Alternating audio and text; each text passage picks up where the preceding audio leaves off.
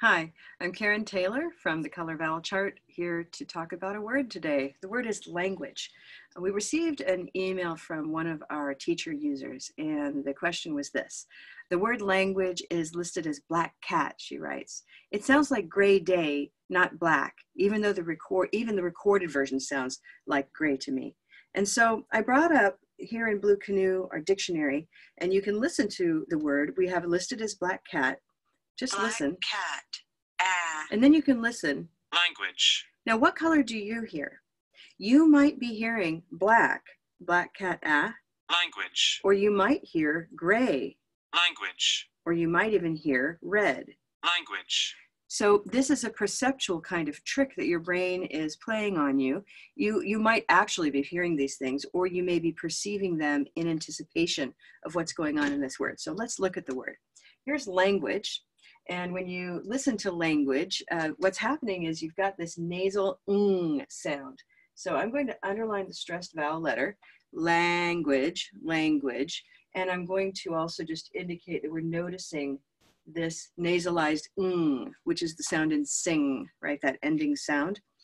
And so if you think about where that is in the vocal tract, your tongue is far back. It's kind of blocking the glottis and that area in the back of the mouth. And to get there, if that first vowel, this one right here, is toward the front, la a or le or le you can imagine how your brain would want to prepare for this movement back here. So we might say language, language, or language. And if you just heard, what sounded like the same word 3 times exactly the same, then you may not have as much sensitivity to these 3 vowel differences because your brain is so focused on the okay? But let me just show you how those sound. Language, language, language. Language, language, language, language, language. Okay? If you kind of think, well, I don't really care about the difference, that's a bit of the point there. That we have some dialect variation here, but these 3 kind of merge in terms of their significant differences because of the nasal here.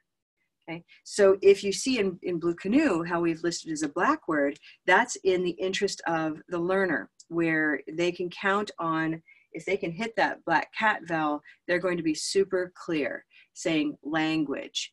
And at the same time, if their colleagues are saying language or language, those are still mutually comprehensible.